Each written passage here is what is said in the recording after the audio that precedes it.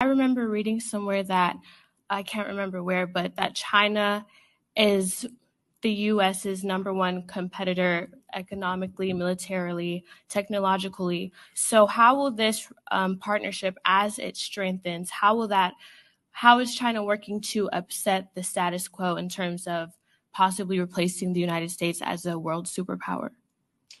China is growing militarily, economically, but I think there's limits to what China can accomplish. China has many strengths. There's many things it's doing that are impressive. It also has many weaknesses.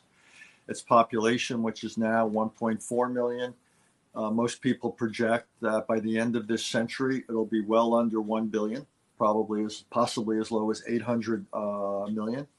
Economic growth has slowed in China this decade compared to previous decades. There's tremendous environmental